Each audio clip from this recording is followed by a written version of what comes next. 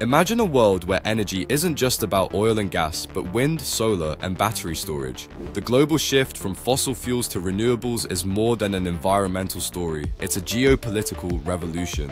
Countries that once dominated thanks to oil reserves, like Saudi Arabia and Russia, now face new challenges as solar-rich nations and tech innovators gain influence. For workers, this transition is a double-edged sword. Traditional coal, oil, and gas jobs are disappearing in some regions, but new roles in solar panel installation, wind turbine maintenance, and battery manufacturing are booming elsewhere.